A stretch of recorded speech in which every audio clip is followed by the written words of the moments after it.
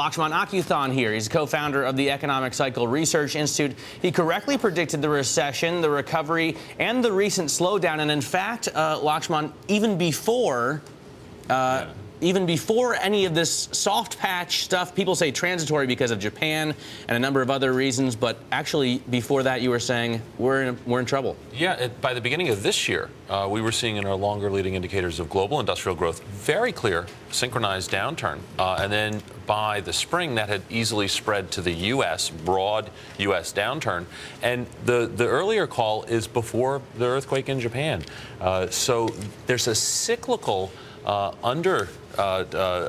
foundation underneath this slowdown, and perhaps even that's why the debt markets aren't freaking out a bit more, because they're also wrestling with the reality that the fundamental economy is already slowing in a cyclical fashion, despite Japan. Shouldn't that make it worse, though? Like, I mean, if you get kicked when you're down, that's got to be worse than kicked when you're standing up. Well, there's a couple markets here, but the bond market, right? So they're concerned about inflation, right? If we're going to devalue the currency is riskier, we're going to print more money, all of those things. But if there's a sustained slowdown again, that's it's a difficult environment for inflation to really take hold and take off. And so your inflation expectations you're seeing are easing off in the wake of good leading indicators of inflation. So they're wrestling with a couple of things here.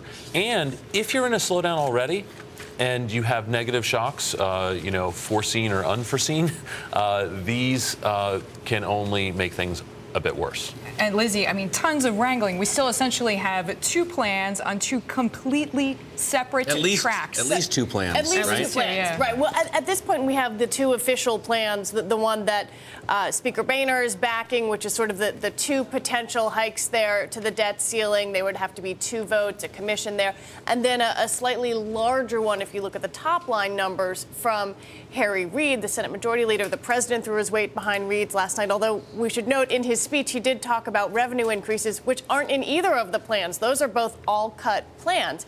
And you had these sort of dueling visions, certainly the president coming out there saying, look, this could be bad, trying to make a case he's been making to those of us who've been paying very close attention, but I don't think the general public was seeing that. Can we play one part of what the president was saying to try to get that message across? It's a dangerous game that we've never played before, and we can't afford to play it now. Not when the jobs and livelihoods of so many families are at stake.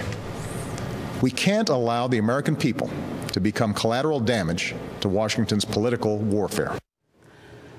But, you know, when you saw the reactions, the president saying political warfare, people who thought the president was on the wrong track still think the president's on the wrong track. People who thought Boehner was on the wrong track still think that.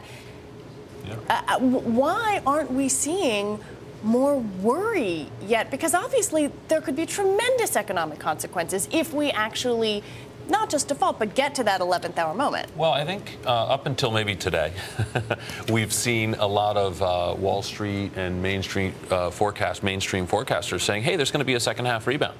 And they've been trying to hold that position for a while, and the data coming in as Japan has come back online has kind of supported that. You get a little bit of a dead cat bounce, I've been calling it, off of the data, the manufacturing data. And until recently, people have been holding out hope of a second half rebound. That's evaporating. You're seeing that evaporate, maybe in the context of the broader discussion about the economy. And then maybe I think things come to a head. I mean, we'll see what happens here, how much people are feeling the pressure. At this moment, obviously, we have an enormous federal deficit. At this moment, are we in such a fragile place, though, when you look at the amount of spending that's going into the economy, how much of that has been coming from the federal government, certainly in states? If you enact those cuts that would be needed to balance the real fiscal book, what kind of short-term harm could you be doing to the economy? They can't seem to get this straight in Washington, but obviously it's a worry. Well, quite a lot. If we're already in a cyclical downturn, and the key point being there's no upturn in sight, right? The forward-looking indicators, which are anticipating this, have not turned up. If we were in an upswing, then doing some of these things, like if you wanted to hike taxes or if you wanted to cut spending, it wouldn't derail anything. It wouldn't say, oh, now we're really at risk. We might go over a cliff. Your analogy of a standing man who gets punched is a good one. maybe you can take it and stay standing. But if you're falling and someone pushes you from behind, someone gives you a shove, then you're gonna end up splat on the floor. And that's, I think, an increasing risk if you're already in a cyclical downturn and you have more negatives weighing on top, wherever they're coming from. That's a big risk. Certainly, debt to GDP ratios now are about 100% for the U.S. Very problematic. It's going to, for any kind of long-term growth, healthy growth, it's going to be very sluggish. A lot of work has been done on that. We're not alone. Look around the country, around the world. A lot of countries are like this. And even if you look at, say, the shining stars, the past year, Europe, the core of Europe has been growing well above trend. Germany, I think everybody looks at it and says, oh, look, they're doing so well. Last year, with this above-trend growth in Germany, they saw their debt-to-GDP ratio rise, not fall. And I have news, they're slowing now. So it's going to get worse. They're already in the mid-80s. It's going to approach this kind of 90% threshold. We're already past it. So we've got sluggish growth as it is. The question is, if you want to, in the long term, or the medium term even, balance the budget and bring down the debt. In the short term, if you're going down and you have something worse than a slowdown, it could cost you a lot more. You expect a slowing in the second half of the year, maybe even carrying over into the next year. Yeah. But when we look at corporate profits, this is, as many people point out, a bright spot that maybe we've all been missing, that we're too pessimistic. More than 30% of the companies in the S&P 500 have reported so far. More than 80% have exceeded Wall Street's expectations. So if corporate profits look so good, how come you expect slowing? Okay, it's all about timing is kind of the umbrella statement as in on all with life, right? and expectations as well, right? Well, and forward-looking expectations. So we have a good Q2 in corporate profits, which had followed some earlier good profits gains out of corporate America. First, let's step back and look at the big picture.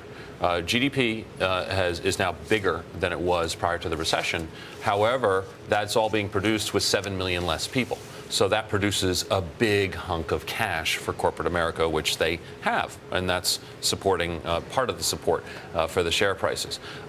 Also, when you think about why aren't they spending that?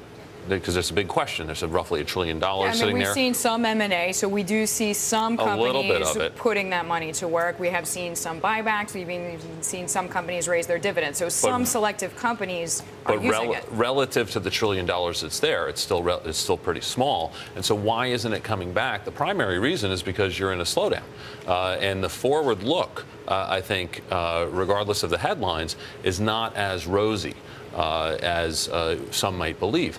And so do you mean by that, I don't know, a CEO is going to wait to hire people because he or she isn't sure what the economy is going to bring, and then that's just going to have this cyclical effect? First, you have a lot of muscle memory from the Great Recession, and then the double dip scare of last year, which will reemerge this summer.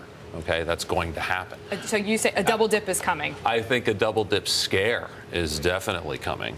I can't say a new recession is baked in the cake yet, but I think the double dip scare is it's absolutely going to be part of the discussion all summer long, that holds the spending of that money, right? You're not going to spend your money if you're a business manager if you're scared, or unless business is beating down your door, and it is not. Regardless of what people are saying, it's not beating down the door. I want to point out we talk also all the time about companies that beat, the percentage of companies that beat expectations. 83% I think we are looking at right now, but that doesn't mean that they're doing better, right? Because I'm just looking at the Bloomberg here, 751 companies that reported out of 5447. Profit growth is 16%. Now, if you look at it for last quarter, it was 26 and change. Yeah, so they're beating expectations, sure, but they're not growing nearly as quickly. Well, there's two things. So you're keying in on something that's very important, which is profits growth is the driver of the business cycle, not profits. It's the rate of change of the profits. And so here you see a deceleration that's completely consistent with our outlook of a slowdown. And also think about, this is backward looking. When you're reporting earnings for Q2 or for the first half of the year, hey, that was during a revival. There was a revival in growth from the end of 2010 through somewhere in the second quarter. And so I hope you made more money, because that's when you're supposed to make more money.